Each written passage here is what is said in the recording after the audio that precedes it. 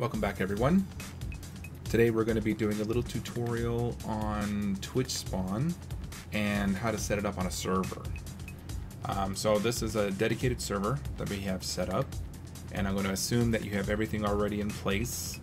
We're going to be using Ubuntu 20.04, and which is going to be dedicated. We're going to have Screen installed, and we're going to have Java 8 already installed. We can check that by typing out Java version, and it'll show that Java is already installed. So the first thing that we're going to do is we're going to go ahead and make a directory.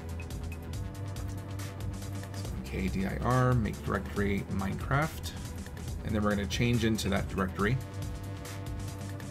And basically, since TwitchSpawn uses Forge, what we want to do is we want to go ahead and download the latest version of Forge, or the latest version that you're going to be using. And in this case, we're going to use 1.16. So we're going to download the recommended version. So here we can type wget and then the link that we just copied, but we're going to remove the add right before the link here. Now we can go ahead and hit enter. It's going to download Forge. And then the next thing that we're going to want to do is we want to go ahead and launch Forge, and we want to install the server portion of Forge. So we can go ahead and type out the command here. We're going to do java-jar and then the name of the file that we just downloaded.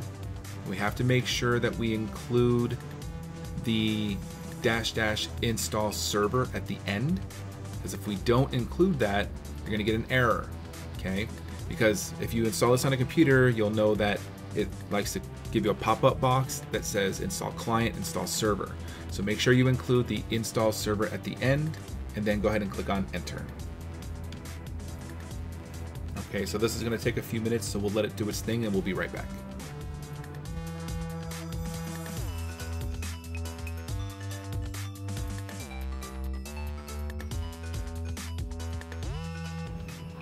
Okay, so now that's finished, we can go ahead and remove the installer.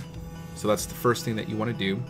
You can do an RM for remove, and then the name of the file with the installer.jar at the end. That will remove the installer, because you're not going to need that anymore. What I like to do is I like to launch the game for the first time, for the first run, to let it download everything that it needs to and make sure that it can run with no problem. So we're going to do Java and then XMS.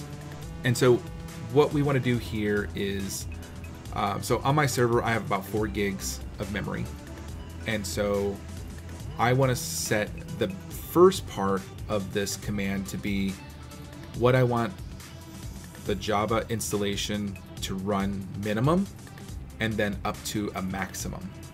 Okay, so we'll do the XMS for the minimum of 1024, which is 1 gig, and then we'll set the XMX as the maximum that we want to run. So in this case, 4000, because we want to leave a little bit in there for the operating system and everything else to run properly. Then we'll type .jar and then the name of the Forge file, and then we'll let that run and do its thing.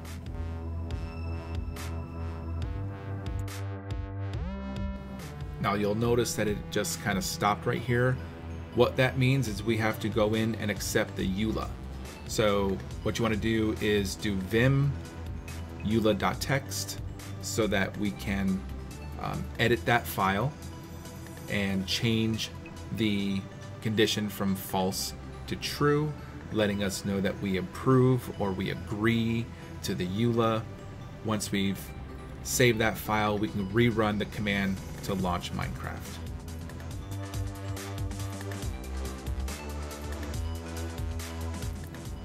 Okay, now that everything has ran, we can stop the server. This will give the server a chance to then save all the files. Now if you take a look, you see that it's created all the files that we needed to run the server. First thing I would do is go into the server.properties and edit any of the information in here that you might for your own server. This would include the server message of the day. This would also include any other settings that you might want to adjust, including whether or not it's a friendly server, survival server, creative, things like that. You can also set, like I said, the message of the day. You can also set the seed if you want a specific seed or anything like that. These are the best things that you can do to get your server up and running in your own way. So go ahead and take a couple minutes to edit your server.config file, and then we'll come right back.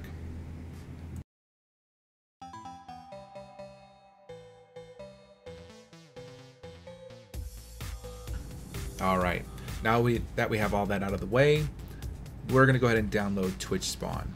So you can go ahead and visit the TwitchSpawn website over on CurseForge, and you can download the version of TwitchSpawn that you're going to be using for your server. So in this case, we're going to download the latest version of TwitchSpawn, which is the 1.16 for my 1.16 server. Now I have already downloaded the file and I've uploaded it to my Dropbox. So you'll want to do the same thing. You'll want to download the file, and then you'll want to find a way to upload it to your server. Okay. So here we are at the website. We can click on download. This will allow us to download the file.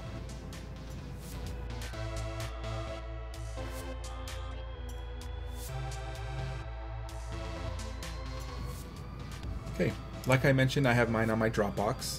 So I'm just going to go ahead and copy over my Dropbox location. Again, I'm going to choose wget-0,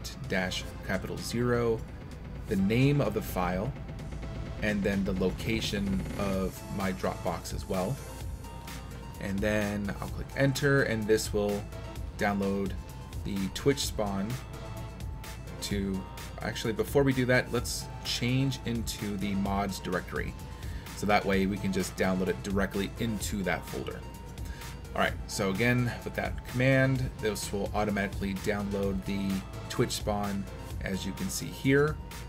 And then we'll go back up one directory and we will relaunch Minecraft again, and we'll let it load with TwitchSpawn and everything else.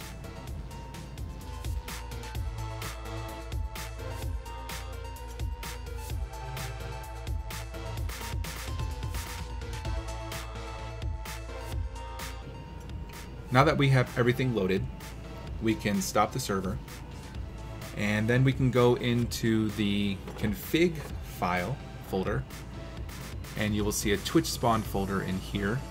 And in the TwitchSpawn folder is going to have the files that you're going to need to edit in order to get things working on your server. The credentials file, I would suggest if you already have this set up on your local machine and everything is working, just copy over the credentials file that you have on your local computer to your server. It's the easiest way to get it done.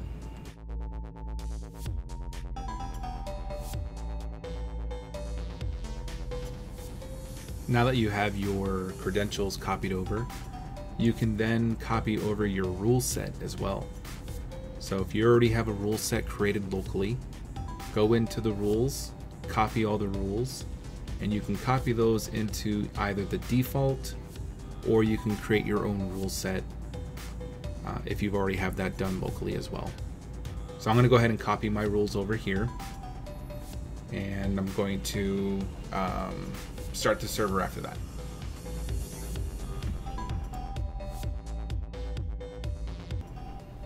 Now that we have all the rules copied over, let's go ahead and relaunch Minecraft. Let's go ahead and start the server up, and let's see how things go. Now before we do that, let's actually put this in a screen session. So do screen-S and name it Minecraft. Then let's go ahead and start the server here. That way we can exit out of the screen and do other things on the server if we needed to without disturbing the server. So let's launch the server and see what happens.